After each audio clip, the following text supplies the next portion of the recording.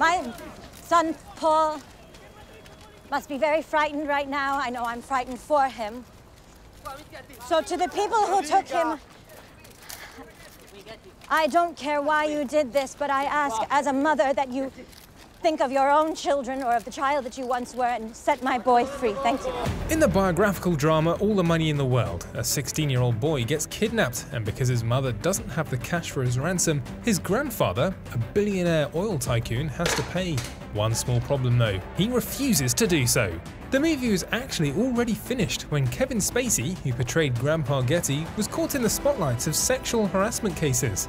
Director Ridley Scott immediately replaced him with another great actor, Christopher Plummer, although his first reaction was probably something more like this. Shit. Oh, shit. And then me. Okay. And then I'm on the phone and said, Mark? And that was it. I mean, I'm so efficient. I don't have reshoots, ever. I don't go over budget. I'm usually right on or just under budget.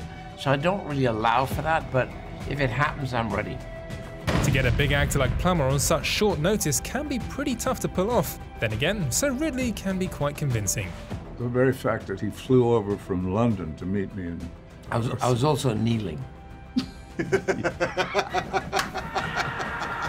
He was always in the running anyway. There were only two, and I figured, you know, it's Spacey or it's him. As the main theme of the film is having a lot of big bucks, what would the actors themselves do if they had all the money in the world? I don't really want anything more than what I have. Yeah, right. That's totally a rich person's answer.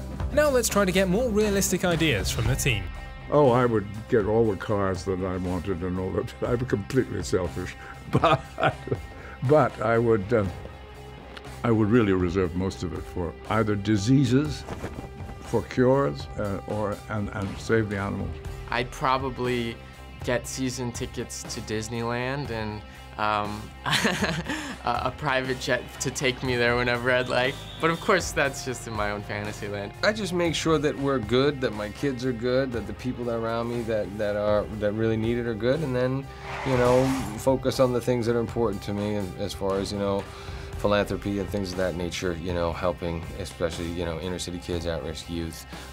There's a lot of drug problems right now in our world.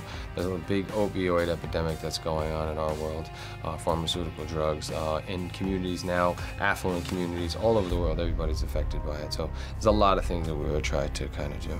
Don't get too greedy though, or you could end up just like the old billionaire John Paul Getty. We need to pay the ransom, Mr. Getty. I do not have the money to spare. It's a tragedy of a man who learns too late about what he should have done with his heart.